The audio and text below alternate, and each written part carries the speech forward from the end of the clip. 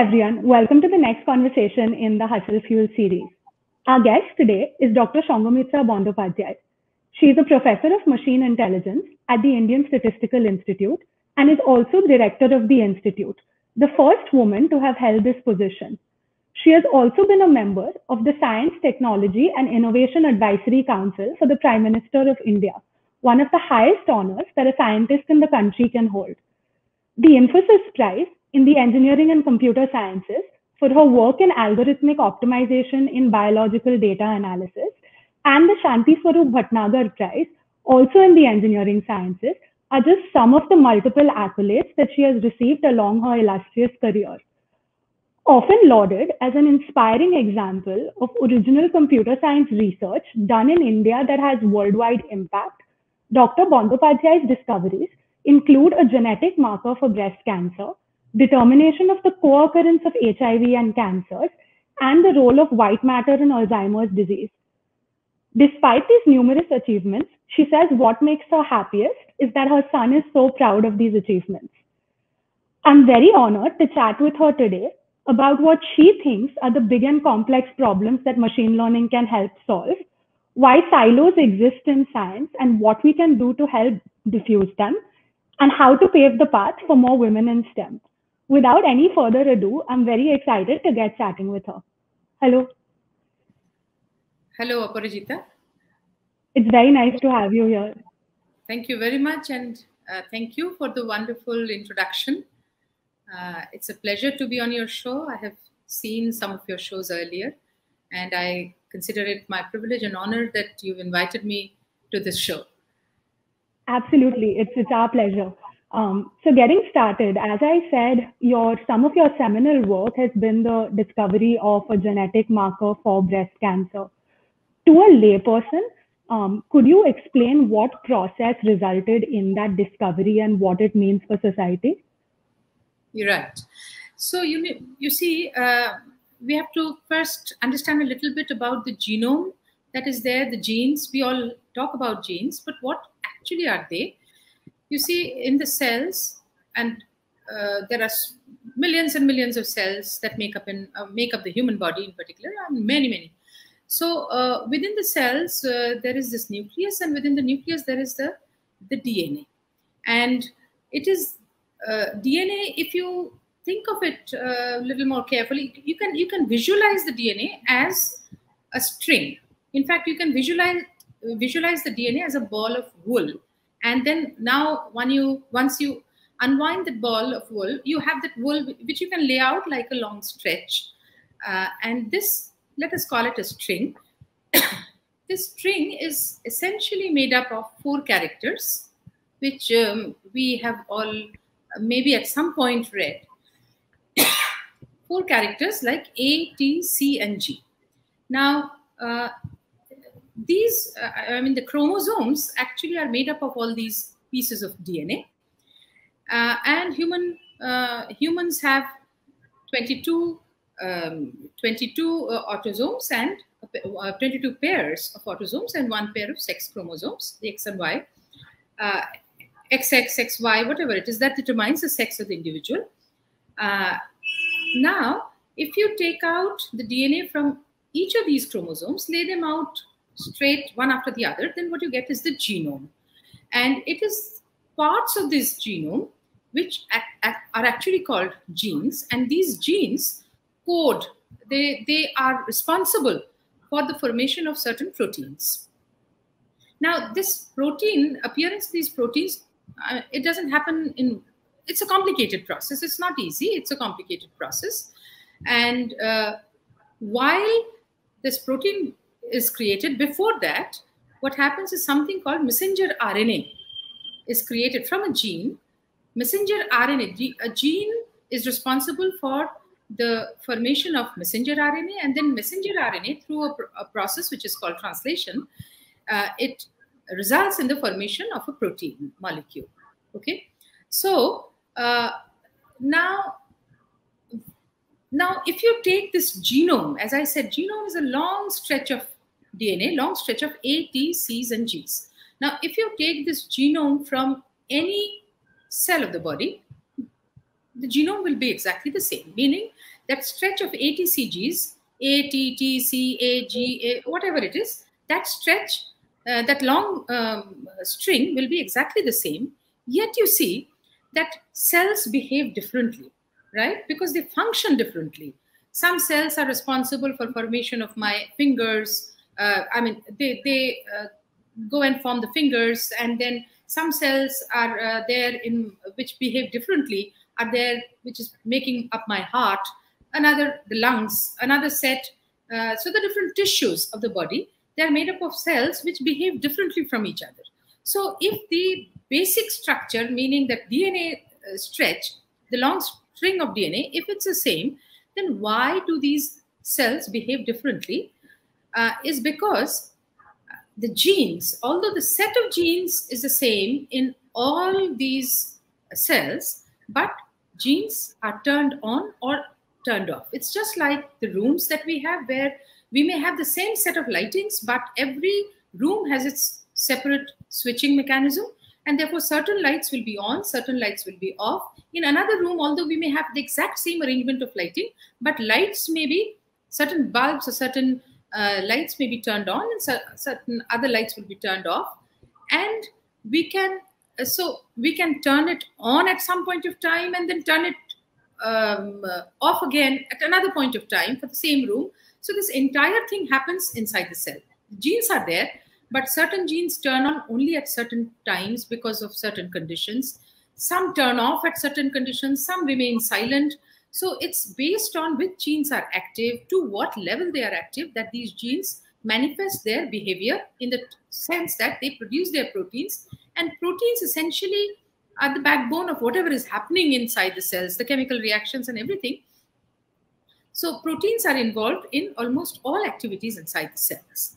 Now, the point is, if you are developing a certain cancer, it is also because very often, cancer being primarily of a genetic nature, the disease is primarily genetic, it means that certain genes are getting turned off or have undergone certain changes, because of which whatever they are producing inside the cell, that is actually creating havoc. In the sense, in terms of cancer, it would be that they are responsible for an explosion in the number of cells. The cells continue to divide, but at the same time, there's an important process by which cells are also killed, and that is very normal. And unless this balance is maintained, so for life, this balance, it's critical that this balance is maintained. But because certain genes have gone wrong, certain mutations may have appeared in the genes because of genetic reasons. So therefore,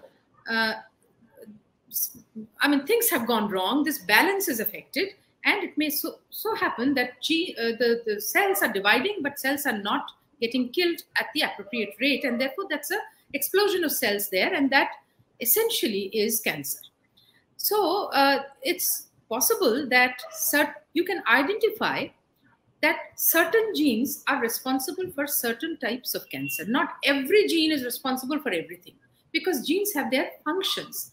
Certain genes do simple housekeeping sort of activities. So the proteins that they produce simply take care of different regular day-to-day activities of the cells, just like we have in offices and homes, etc. Certain genes do some very specific functions, and if things go wrong, then those genes would be responsible for the disease.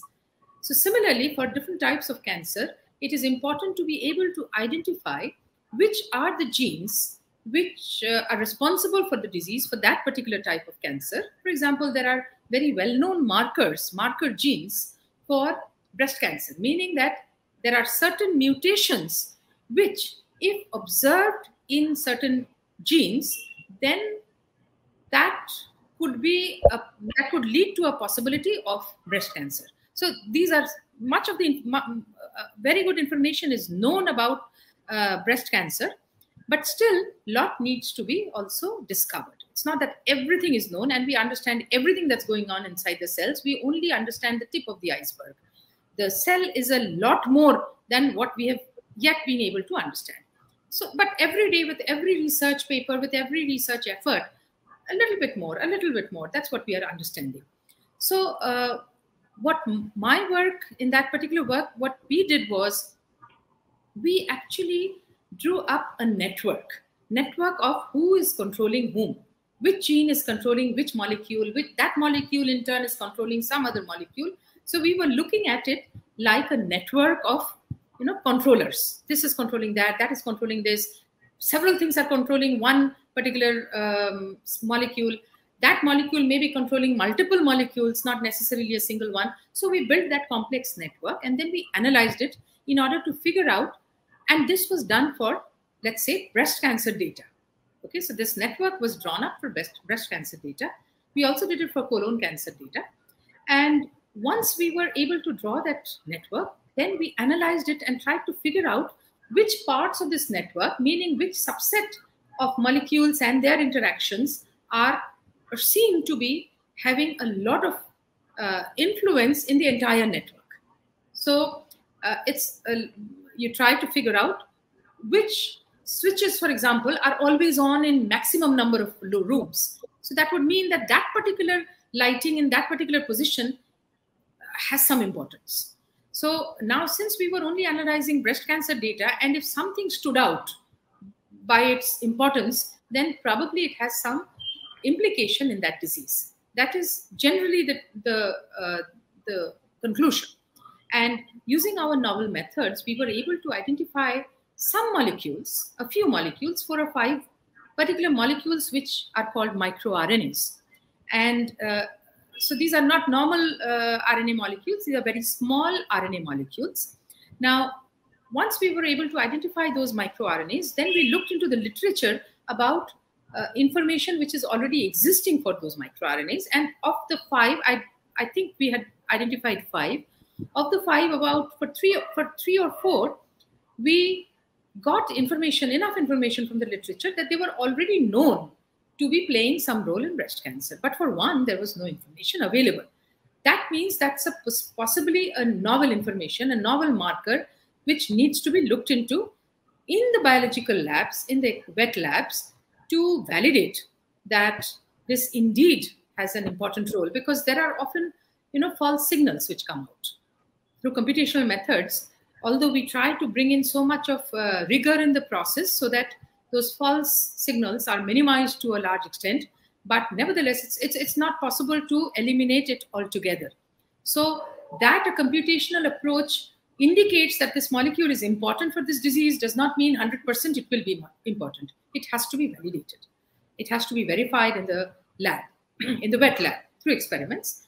But our expertise ended with the computational work, statistical work, and we published it. And in fact, some other group, later on we found, some other group had actually done an experiment independently, and it turned out that the molecule that we were indicating, that was also validated, but later on, independently they did it. It was not because of our paper that they did it, but they had actually looked into it and found that same marker. So these sort of results often give us a lot of happiness also. Okay, that means the method that we have is not bad. We cannot claim it's good, but possibly it's not a bad method, because biology is a very difficult area to work in any way.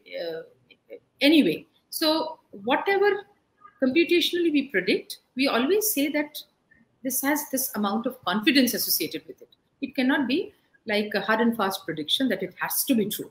So the more confident we are with the method, the more confident we would be when we apply it to newer data sets, so that, in fact, even others, biologists, they would also like to, test the results of those methods on which they have confidence, because thousands and thousands of methods exist. And if the biologist keeps on, verifying or validating every such result which comes out, then they would also be wasting a lot of their time, resource, money, everything. So they also want good methods which provide confidence, a lot of confidence to their predictions. And in that case, they are often agreeable to take it up in the laboratory and validate it. So my work dealt with that, but primarily I must say I was never into biology. In my initial school days, in fact, biology was not my forte at any time. But I studied computer science. And computer science, of course, I liked a lot because it's very logical. And it was only later that some student of mine got me interested in application of the methods that we were developing, methods of machine learning, artificial intelligence, or pattern recognition, because at that time we were calling it more as pattern recognition algorithms. So, and those pattern recognition, it just changed shape a little, and that's what essentially is the core of any machine learning technique, right? So I would say my work was primarily in pattern recognition, and then some students of biology, they got me interested that there are huge, it's a treasure of problems that we have in biology where those methods can be applied. And that's how I slowly moved into biology with my methods. And then I also started understanding a little bit of biology. And that's how I'm here today. But I continue to do applications in biology as well as in other areas, typically like in social networks, etc.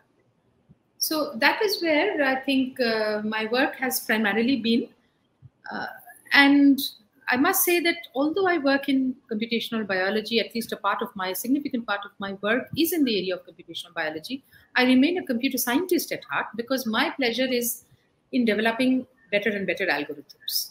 And also, I can never claim that, a person who has studied, for example, molecular biology would know a lot more than I do. And therefore, it is important, and I often talk to those people who are experts in their domains to understand. But my reading of biology, whatever I have learned by reading on my own, as well as whatever I learned in class, those help me to understand the language of the biologist a little better. Because people from different areas of expertise, they speak very different languages. And it's a barrier, it's also a challenge to be able to understand each other, right? So that is where I think a biologist needs to learn a little computer science, a little mathematics, and a mathematician, a computer scientist, a physicist, a statistician needs to learn a little biology, but that doesn't make one a biologist. Yeah. So that should be very clear, and that is where I think a mutual respect is of utmost importance, because if I think I know computer science, I know biology, I don't need anybody else. That's not how things work, and that's not how they are expected to work also. Then in that case, the work will only go to a certain level and will stop there. But my learning of biology does not make me a biologist, but makes me eligible to speak to a biologist and understand what that person is trying to convey. Or maybe I can also convey my views or my suggestions or my discussion in a way that the biologist might understand. So this is how I think I have been working for so long, and that's how things have worked out to a large extent till date. But I must also say that often collaborating across disciplines, it may sound very nice, but it takes a lot of effort and a lot of, just clinging on to it, not letting it go, to actually have that level of comfort where you can very easily collaborate. That takes effort. It's not easy. And in particular, I have seen in India, it is catching up. It is catching up. So there is hope. I don't think, it's very dismal situation. I think situation is much better. People are actually collaborating. I see my students, at least, collaborating quite extensively. And I'm very happy with that. And I also try as much as I can, but I have seen my students at least outdo me in those areas, and I'm very happy for that.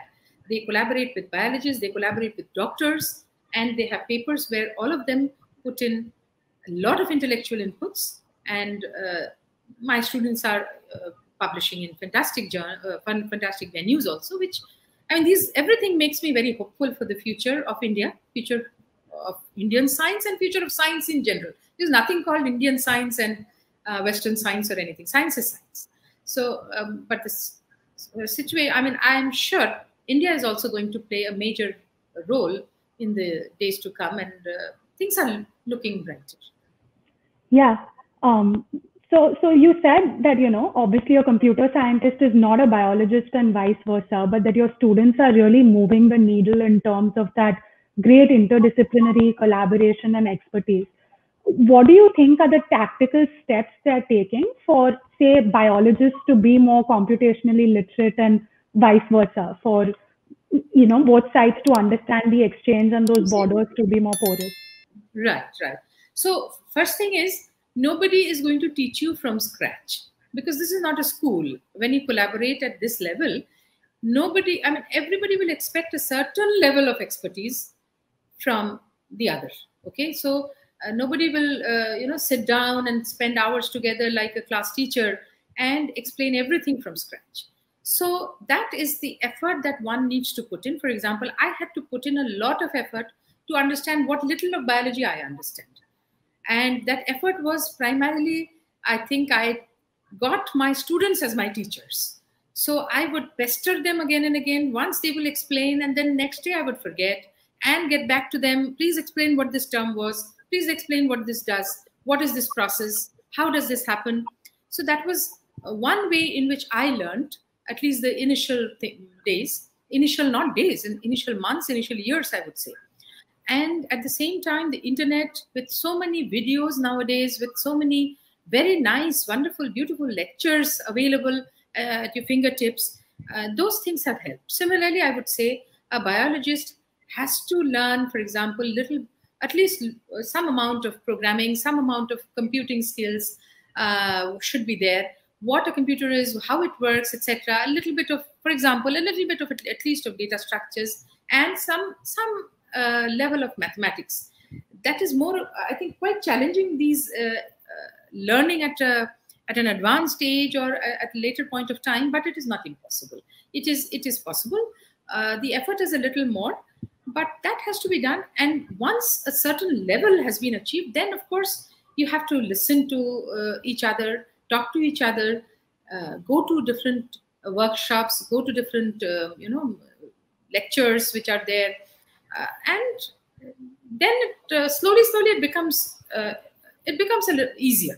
So one has to just not give up. That is important. One should continue that effort, and the more one continues, the easier it becomes. So there is, it's not impossible. I think it is doable to achieve a certain level of expertise and then start collaborating. And once this collaboration, actually this building up that mutual trust is what takes time.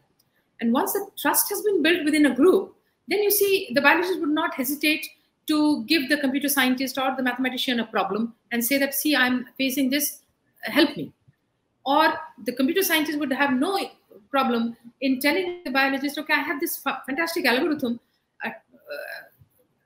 tell me some problems where I can use it, or you can use my algorithm. And not only that, once that algorithm gives a result, then the biologist would also not hesitate to experiment to validate the results. That is where I think that level of trust has to be built, and that level of building that level of trust is what would take time, and one should not give up. Just saying that, oh, it's difficult to collaborate. Yes, it is difficult to collaborate, no doubt, but one has to just keep at it. Yeah, and I think what you said, a level of reciprocity is also very important, right? Like there's exchange on both sides of it, so that matters as well. And reciprocity in terms of the respect. One cannot think that, okay, so the computer scientist has this algorithm anyway, I'm just using that algorithm. Then what will happen is this is not going to work. That is what happening many of the times. This happens. That you anyway have developed your algorithm, so what's so great about it? I have this data, I just want to use your algorithm. That's it. So you are somewhere, an unimportant part of that, unimportant player in the scheme of affairs. If that happens, then the level of trust will not grow, because nobody should be treated like a service provider. If they are treated at an equal footing, that you are important, I am important, every contribution from every individual on that work, on that project is important for the success of the project. So that level of respect and regard for each other, that is important, because everybody has come up to a certain level through a lot of effort before it. So that has to be regarded, that yes, you understand your computer science, I understand my biology, or vice versa, whatever it is. And therefore we respect each other for the level of expertise that each of us has attained. And And accordingly, if we treat each other with respect, I think the collaborations work out. But it should never be a one-way traffic. Only the biologist saying that, oh, this is the algorithm, or I have this problem, you just try it out. So it has to be both-way traffic. Sometimes the computer science arrives at the door of the biologist, or the biologist arrives at the door of the computer scientist for solving a problem, etc. So then things work out pretty well. And I've seen that is happening. That is happening quite a bit. Got it. You said another interesting thing. You said even cutting edge computer science research needs to be validated and then incorporated into biological or medical research. Do you now in India see an increasing emphasis from large universities or even prestigious academic journals on open code and reproducible research?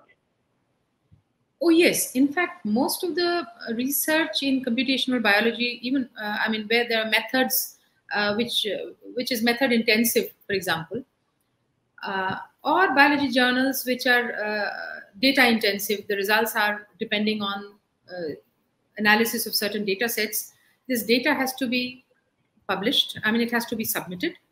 Even the methods have to be made, available, because even the reviewers would like to look at that method in particular, even run it, execute it, look whether the results are reproducible.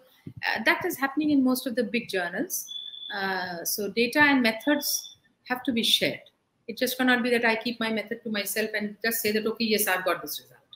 People will, especially in the good venues, would like to judge whether those results are reproducible and what you're saying is correct or not. Only then things move forward.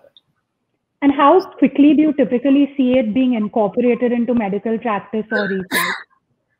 The findings that you have, say, in your computer science papers? Takes time. It's not very quick. It'll take time. Got it. So like you said, go ahead. A few years, got it. So like you said, your focus is designing these innovative computer algorithms that then researchers use to identify patterns in really large data sets. So in India and even more broadly globally, what do you see as the biggest applications of this pattern recognition and machine learning more broadly? I think in the days to come, in the time to come, this machine learning, artificial intelligence is here to stay. Okay, so in many of these areas, interest goes up, then goes down. But I don't see anytime soon this is going to happen in the area of machine learning, because of the amount of data which is getting generated and the need that we all feel for the machines to become more and more intelligent. Earlier, machines were only used for data crunching, okay? Or maybe you have tons and tons of data and you want to retrieve certain data. Rather than doing it on paper and pencil or keeping, all these big registers, you just computerize everything so that retrieval becomes very fast. That was up to a certain point of time. That's not what will be important or what is important even now. Now what is important is whether the machine is able to learn. You see, there's a difference between retrieving data which you have stored in the machine and learning.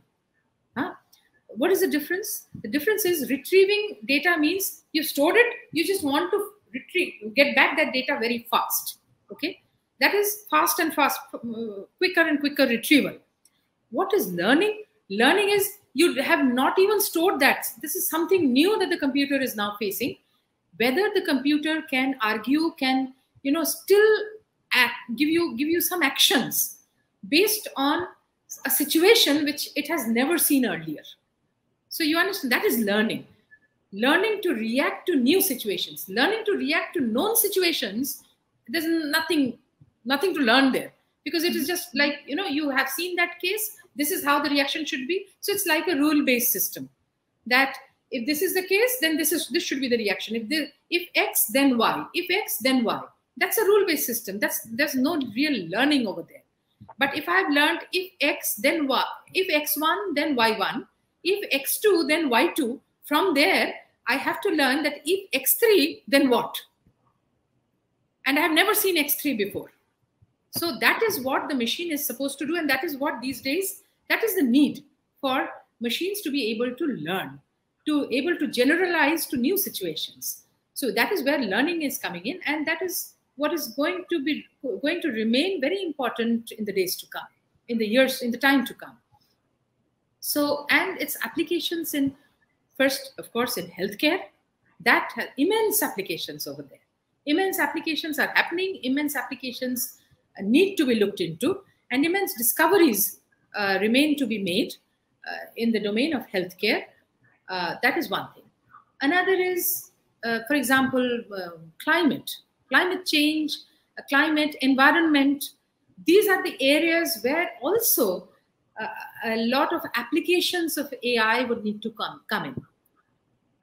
Huge applications, of course, in e-commerce and this sort of areas, in marketing, in business. Huge applications are there where you want to actually, for example, strategize. For even strategizing business decisions. That means it's from nowhere. You have to look at multiple situations and then try to make a strategy of what would be the best business decision. And that requires a lot of intelligence, a lot of planning. Where you see human beings, I mean, that's why human beings are so. That's where human beings are so experts in. They can plan, they can strategize. That is where also artificial intelligence, machine learning will play a role, where computers will help the human beings in also making these decisions. At the government level, huge amounts of data. They're also in helping in policy development, policy making, based on how certain policies are acting out, how they are behaving. What is the effect of that policy, and while that policy is in action, whether corrective steps, whether interventions can be brought in so that the effectiveness of certain policies can improve. These are where a lot of such algorithms or a development of such algorithms would be necessary, and they can play really important roles, but we are not yet there. So these applications is not that it's happening all the time. It's not yet happening, but these are the plans. These are where a lot of artificial intelligence, machine learning developments have to take place. In addition, with a lot of huge amounts of data, even the paradigm is going to change in the near future. And as we are all aware, quantum computing, quantum information, it's essentially quantum computing is going to make a big entry there. All countries are investing heavily in that domain. So it's also important to develop methods which will work on such systems. Till now, whatever methods we have in hand work for the conventional computers, which work on only bits, zeros and ones. So all the computers, they work on binary strings, right? Binary. So they work on bits, meaning only zeros and ones. That's the language the computer understands. But very soon, computers would need to understand instructions in languages, or they would be able to operate in more number of states than just 0 and 1. That's where quantum computing will make a big impact. And things then will become much faster, and algorithms would also have to be geared towards that time. Those times are coming, not very far away. Got it. And so it's all about increasing, like you said, moving from that reactive end of the spectrum to increasing the predictive power of these algorithms. Do you think that is a function of just how much data you train your algorithms on, or what are the other variables that will make them more predictive? See, often we think that if we train it with tons and tons of data, everything will be fantastic. That need not necessarily be true. I mean, what is important is to be able to identify that critical part of the data which you need for your training. It need not be tons of data, okay? Because many data points are so similar to each other, it is simply a waste of time, using all those data for your algorithm, because they're all very similar to each other. So no point. So it's important to be able to sample the data in such an intelligent fashion so that you can really bring out the core of the data, which will actually be a very good representation of the entire data. And with that, because often training with huge amount of data will not even be beneficial, even if the data is not noisy. I mean, it will certainly be harmful if a lot of data is noisy, meaning wrong data is there. Okay, then it will be harmful for the training. But even if I assume that the data is not noisy, data is all very nice, good, high quality data, but too much of it, even then it will not be very good for the training, for the learning task. You have to be able to pinpoint important data set. Maybe you don't have to really, bring it down to only a very small set of data, but it could be reasonably large. But doesn't mean that you have to, terabytes of data, and every data point you have to fit into your learning system. That probably is not going to work. So what is important is to get, the true representative, the true core of the data points. And it's not just how many data points you have, but also how many features. I mean, if you look at it as a two-dimensional matrix, you have the number of rows and the number of columns. Even the number of columns, which is called the dimensionality of the data, it can be very large. And most of it can be meaningless, actually. There are just, different observations about a single entity. For example, about a single person, I can measure thousands of information, most of it which is just meaningless. You don't even have to have that information for the learning task. So to be able to cut down on the rows and to be able to cut down on the columns also, that's very important. That is going to be very important. That is very important already. So these are called like sampling, as well as feature selection, feature extraction, and this sort of thing.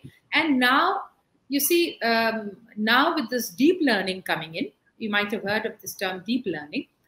Earlier, what happened is, for any learning task, you had to look at entities and you had to determine that to the computer, what are the characteristics of this entity that I will use. That means for each entity, for each object, maybe I decide that I will measure 10 different values for this particular object. Okay, maybe it's length, its width, its height, or whatever it is. And those will be my numbers. And those numbers I will give to the computer for learning purposes. Okay, so this was called extracting the features, extracting the characteristics, the features of that object. How do I represent an object? That object could be a human being. That object could be a molecule. That object could be a mobile phone. I don't know. Okay, so how do I represent it to the computer? I need numbers, so that is how I do it. Now here, as a human being, I may think, okay, these 10 features, but I might be missing some important characteristics, right? Because I'm a human being, I have certain limitations. I cannot understand or think of everything that could be important there. But with deep learning now, what is happening is you don't even have to extract the features. You can just, for example, give the image, not the features, but the entire image. And then you can give many images, and then the system will actually understand that what are the characteristics of this image, which is important for certain predictions, certain classes. It will learn it automatically. That is where the deep learning has really brought in a paradigm shift. That it is possible for the computer, for the algorithm, to also imagine by itself what features are really important for this particular learning problem. So that is why deep learning is now, is so popular these days. Yep. Yeah, as you said, separating that signal from the noise is also as important as just the size of your data set. Very important. Got it. So switching gears a bit to your personal journey, as you said, your training was in physics and computer science, but then you got interested in biology. As someone, who heads such a prestigious and old academic institute in India, what do you see as steps we can collectively take to pave the path for more women in STEM like yourself? Oh, women in STEM. Okay. So, see, the path does not start at the higher education level. The path starts at primary education, right? If the ecosystem is not corrected at the primary level, nothing will work later on. If the root is weak, the fruit will be weak. Okay? Maybe we will not even get the fruit. Forget about a weak fruit. Maybe the fruit will not come because the plant's roots are not deep enough, are not strong enough. And that has to start without any question from the primary level. So primary education, a lot of focus has to be there in primary education and in making primary education much more gender balanced. So that not only by gender balance, I mean the boys keep on, I mean, they are very much in schools, but the girls have to be brought into schools, and care has to be taken in the social ecosystem that girls do not drop out early. Because there's a huge amount of talent in the girls who drop out very early in the game. Okay, so let alone at the university level or the college level, don't even, many of these girls don't even cross the school level. So forget about STEM. Okay, so that is where it starts, primary education. And the way primary education, I mean, we need a relook, a very serious relook, independent of boys and girls, at the primary education itself, so that it keeps the student. Now, I'm not talking of girls or boys. I'm talking of generally the students interested in, first of all, education, and also interested in science and technology and mathematics. So that is where the primary education, first of all, if the primary education kills the innovation, the interest of the student in academics, then what? I mean, you will lose many early on. That we cannot hope. That we cannot let it happen. So that is the first and the foremost step. Then, of course, the social ecosystem, so that at the school level, the girls do not drop out, and also the school education, which should let the girl remain in the system, and not only remain in the system, but get more and more interested in science, technology, mathematics. And the social system also, I mean, we keep on saying these days, and I'm seeing changes happening, but not at the rate that we would like it to. Many girls, underage marriage and things like that, or even not underage, proper time, but too early marriage. Because then childbirth comes in, and a lot of things which come in, which automatically snatch the woman away from any sort of academic or any other activity, except within the house.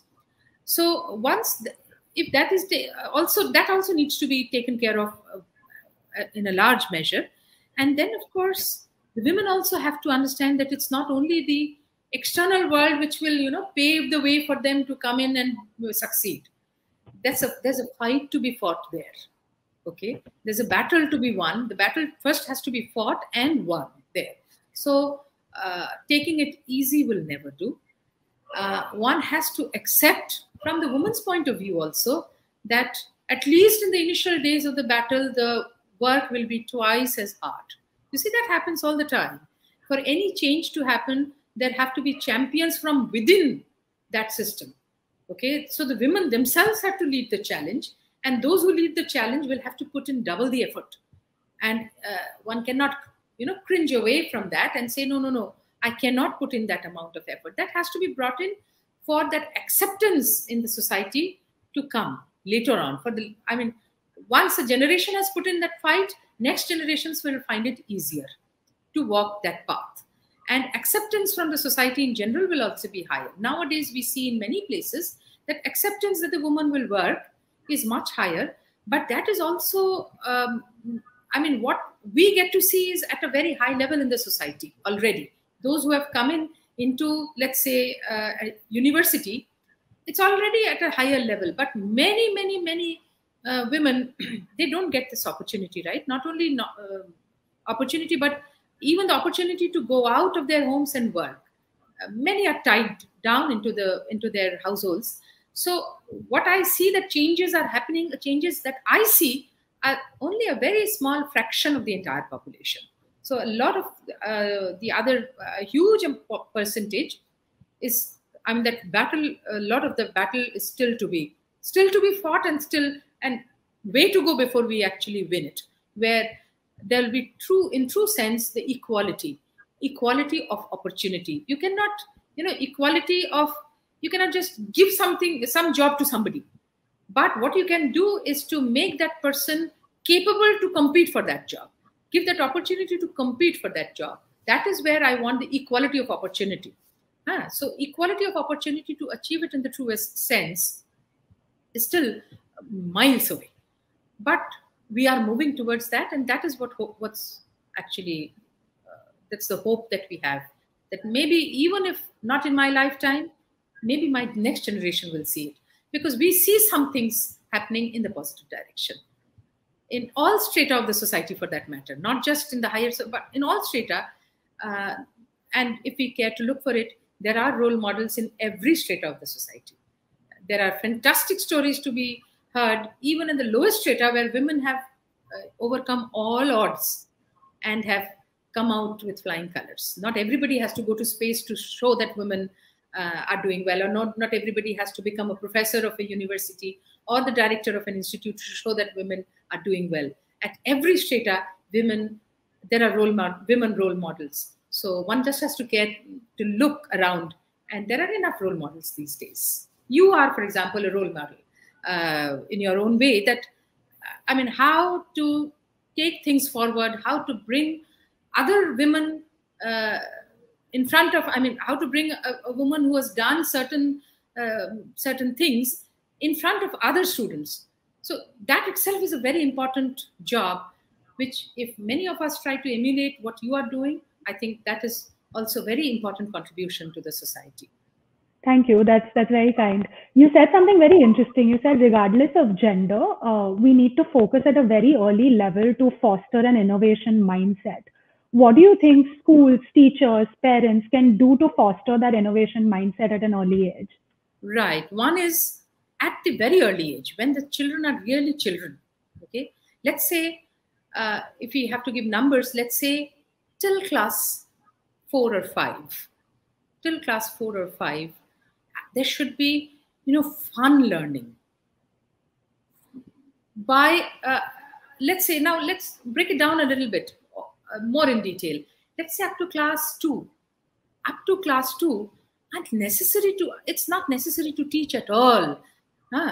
Maybe just a little bit of writing, but till class 1 or 2, it should be just learning from nature, learning to observe nature, learning to,